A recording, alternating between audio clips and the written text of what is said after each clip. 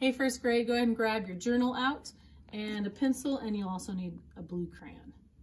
So, just so you know. All right, let's find page 207. Mine is marked here with a Post-it note. So we are going to talk about shapes. If you want any kind of review of shapes, you can always review the kindergarten 2D shape videos, because we have done that. We talked about quadrilaterals. I think I brought that up in one of our lessons.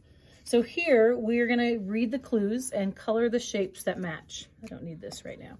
So you're going to look at the two shapes. For example, what is this one called? And what is that one called? Square, rectangle. And we're going to see which one it is. This one you can use any color. You don't have to use the blue. Oh, not yellow, because then you won't be able to see it. So let's see. All of my sides are the same length. So looking at this, and you know the sides are what make up the shape. Which one have the same length? So think about it. If you say a square, you are correct. So you'll color in the square. Now let's look at the rectangle real quick. Why would we not have colored that one in? It says that the sides are the same length. The rectangle has 2 long sides and 2 short sides, so that wouldn't work. So I want to talk about number 2 because it talks about this word right here, my angles.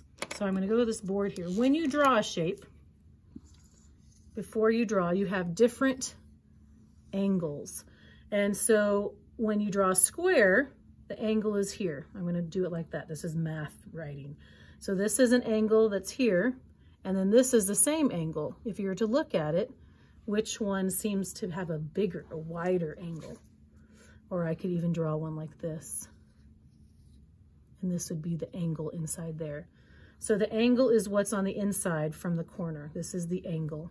So looking at here, all of my angles are the same size.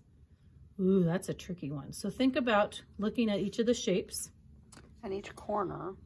And in the corners there, which one has the same exact size? So they all look the same. I'm going to give you a clue. It looks like this one that I drew up here. This one's called a 90-degree angle. If you were to measure these angles, because they do have tools you can measure them with. And one day you will learn that. It's called a protractor, right? Yes. Mm-hmm. And it will measure that angle. So look for an angle that has an angle like this, because that is the easiest one to draw to have the same exact angles. Do you see it? If you said a rectangle, you are correct. I'm going to color in my rectangle. Are you going to read all of them? I don't think so. It's just 2. So these are kind of... Yes. This one, only 2 of my sides are the same length. So think about that. Only 2 sides the same. These are all of my sides are the same length. Kind of like number 1. This one talks about angles again. All of my angles are the same size. Ooh, this one's tricky because it's not the 90-degree like the rectangle. So look at those. That's a tricky one. Can you see which one it would be? Which one has the angles? So you're going to look in here. I'm not coloring it. You're going to look where the dots are. And then here, 2 of my sides are the same length. That's another tricky one. Look at the sides now. So now you're going to look at these lines here.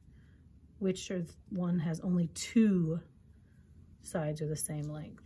So this takes some thinking and listening to the clues that are written.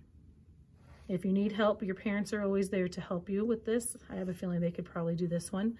If not, you can text me, email me, let me know if you needed some help on that. All right, angles. That's our new word. Angles. Nice. See if there's, yeah, no. Good luck. It'll be good. It'll be awesome.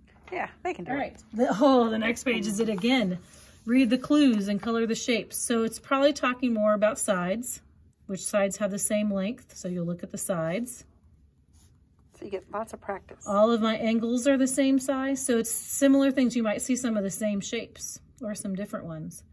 2 of my sides are the same length. So rereading, make sure you read the directions. 2 of your sides are the same length. And only 2 sides. So I'm just going to give you a clue. This one, they're all the same. So that's 4. So it won't be that. So if you look at this one, it has a really long base or bottom, and then these 2 are the same. So I gave you that answer right there. because the two of the sides are the same length. All of my sides are the same length. Here's all of my angles are the same size. So you're looking on the inside at the corners. And this last one, only two of my sides are the same length. So be looking at that, you're looking at sides. All right, the next page is looking at shapes again. We're checking things off. So you have 4 different steps to do. This is where the blue crayon comes in. So the first one says check each shape with 4 equal, that's the key word, equal sides. So they have to be the same length. And what's cool about this, it's on a dot graph paper. So if you look at a square, it has 1, 2, 3, 4 dots on each side. 1, 2, 3, 4. 1, 2, 3, 4. 1, 2, 3, 4. So that means that they are equal sides. So I'm going to check that one off. If you look at this rectangle, right away we can tell it doesn't have equal sides because it's short and long. But you can also tell there's only 3 dots here and 1, 2, 3, 4, 5, 6 dots on the side. So the dot graph paper helps you see with that. It's much easier than what the other pages were because you can actually see how long they are. So don't check that one off. It doesn't have equal sides. So do the same with all of the shapes. Equal sides. 1, 2, 3, 1, 2, 3, 1, 2, 3, 1, 2, 3. Check. This one's a little harder because it has, it doesn't go on the dots. So look through that, but what you can do is visualize, say, oh, I have, oh, this is tricky, these dots here. It goes from here to here. So if you were to do if they would have the same amount in between, you can check that. Look at all the shapes, check off the ones that have equal sides. You're getting some tricky work today, let me tell you. All right. You're gonna need red too. Oh, I am? Oh, I missed one. All right, we'll get that when we do. Here it says to use blue to color each square. So now you're just looking, getting blue, and you're looking for just the squares. So we know this is a square. So you're just gonna color the squares right over your check mark, and you're gonna color all the other squares. No matter which direction they are, a square is 4 equal sides. So look for that. All right, number 3, draw a ring around each shape with 4 equal angles. So now we're looking at the angles. Whew! Now we have to think about that, looking on the inside. So a ring around it, if you want to use another color, you can. I'm going to use green. I'm going to draw a ring, or a circle, around. It has 4 equal angles. So on the inside. So you're looking at the angles. Another one would be, they have the same angles, this one. Draw a ring around each shape with 4 equal angles. Ooh, we didn't check this one off, and we didn't color it in blue because it's not equal a square, but it has equal angles. So you're going to be doing some things to other shapes you haven't even looked at yet. And then the last one, that's where our red crayon comes in. It says use red to color each shape with only 2 equal sides. Whew. So 2 equal sides. So think about that rectangle. These are equal sides, meaning they have the same, they're the same length, the same amount of dots. So color this one. Is there another one that has 2 equal sides? I see one right away. This is the same size as this. I'm going to give you that. Now these are not equal, but you only need 2 equal sides. So here's 1 and here's 2. So you would color that one in red. So it takes a lot of thinking. Do one at a time. Check, first do number 1 and then move on to number 2 with all the shapes. Whew, and then give your brain a little break.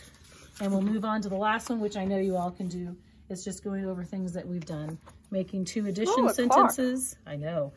Subtraction sentences using this amount. We know that there's a total of 1, 2, 3, 4, 5, 6, 7. So 7 snowmen. So the 7 will go on the equal, and then remember the bigger number, the boss on subtraction, will go on the front. Then time. Ooh, after, is it tomorrow? No. In a couple weeks, we're going to be doing time. So this is some good practice to see what you remembered from kindergarten. Remember, we have the hour hand is a small one, because hour is a small word, and minute hand. I'm just going to do a quick reminder because it's been a while. So the hour hand is the number you say first, and when it's on the 12, it's o'clock. So we're starting off easy. So what time is it? What is the little hand on? We're gonna do this one together. It's 11 o'clock. Ooh, write the time 1 hour later. So if the clock goes all the way around for a whole 60 minutes, around again, it's not on 11 anymore, what will the hour hand be on? Let's see if you can figure that one out. All right, and then number 3, draw more dots to make 13. So you're doing 9 plus some number equals 13. So you're gonna fill that out and then color the coins you could use to buy this toy for 16 cents. And that is it. A lot of new concepts in here, different things that you're thinking about. So if you have any questions, ask and we'll get you through it. Awesome job, and we'll see you tomorrow. Bye.